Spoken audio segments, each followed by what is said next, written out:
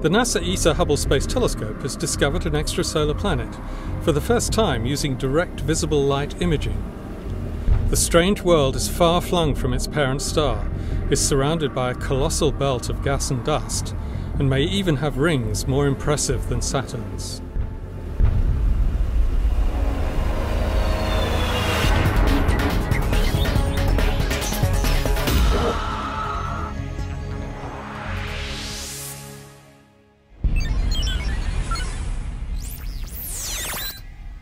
This is the Hubblecast, news and images from the NASA ESA Hubble Space Telescope. Travelling through time and space with our host, Dr. J, aka Dr. Joe Liske. Hello and welcome to another episode of the Hubblecast. Our favourite orbiting observatory has been busy helping astronomers to study extrasolar planets, those enigmatic worlds orbiting stars other than our Sun. And, what do you know, Hubble has done it again.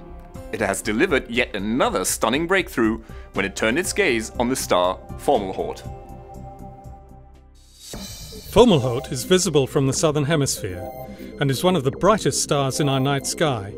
Lying around 25 light-years distant, it's also relatively close.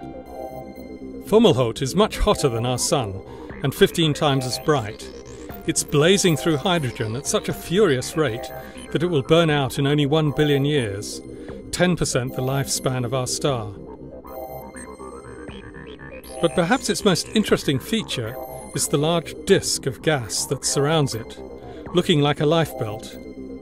It's this ring which first sparked the attention of astronomers. It isn't centred on Fomalhaut quite as predicted, hinting that the gravity of another body, perhaps a planet, is pulling it out of shape. And so Hubble was called upon to solve the mystery of the misshapen disk. And, lo and behold, the image produced by Hubble actually does show a planet. It orbits Fomalhaut at an enormous distance, about 10 times the distance between Saturn and the Sun. In honor of its parent star, astronomers have given this planet the extremely catchy and very imaginative name Fomalhaut B.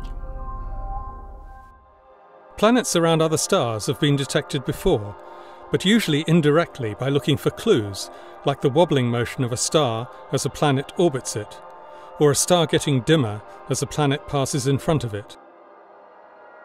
This time, Hubble has given us a rare direct image of an extrasolar planet, and what's more, the first in visible light, the type our eyes naturally see. Amazingly, Hubble has managed to take a snapshot of this planet not just once, but twice, with almost 2 years in between. Being able to actually see the same dot of light moving around the central star is a very clear sign that this object really is in orbit, and that it's not just something that happens to lie along the line of sight. Now, astronomers have calculated that it takes this planet about 872 Earth years to complete one orbit. Now, taking an image of an extrasolar planet is a very tricky business. Fomalhaut is one of the brightest stars in the night sky. By comparison, the planet is just a very tiny dot of light. Now, being able to see that light was only made possible once most of the light from the star was blocked using an instrument called a coronagraph. So Hubble managed to peer through the glare and view the planet directly. Then clues were gathered to paint a picture of this exotic world. The shape of the disk hints that the planet is at most 3 times the mass of Jupiter.